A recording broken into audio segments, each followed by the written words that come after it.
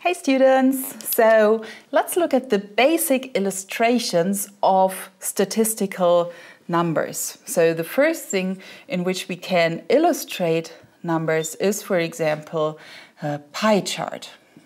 Pie chart shows the distribution of things. For example, this portion and this portion.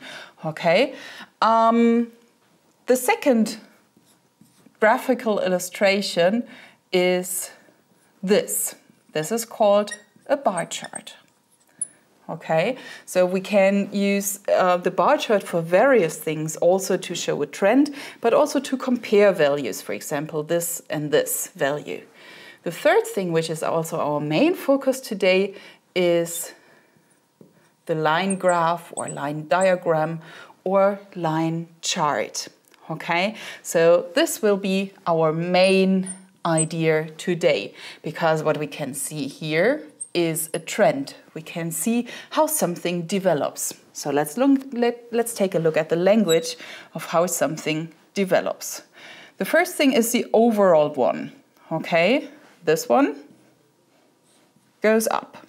On the other hand, this one goes down. Okay, so we've got 2 or 3 nouns that we can use. For example, we can say there is an increase. Or the opposite, there is a decrease.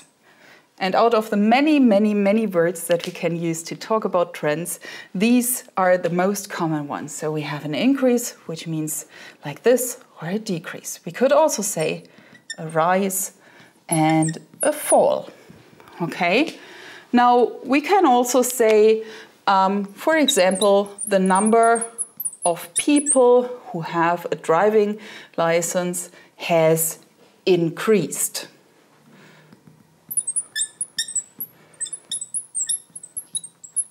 The number has increased. So in this case, this is a verb. Here we have a noun. Okay, so here the number of people without a driving license has decreased. So you can see that here again we have a verb. Now the next thing that we can comment on in this context is how much has it increased and how much has it decreased. So for example, the increase could be like this, could also be like this. We could call this here a very mild. Very often we also call it a slight increase, just a little bit. Okay, this one here might be called a steady increase. Last but not least, this one here is a very steep increase. In scientific language, we often call it a significant increase. So these are the words that we could just add here. There is a, in this case, a significant increase. There is a steady rise in that. Okay. Now, these words here are called adjectives.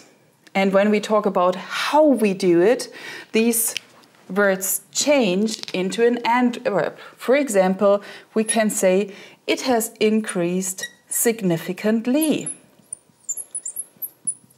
This is simply because we say how it is done and it describes the verb.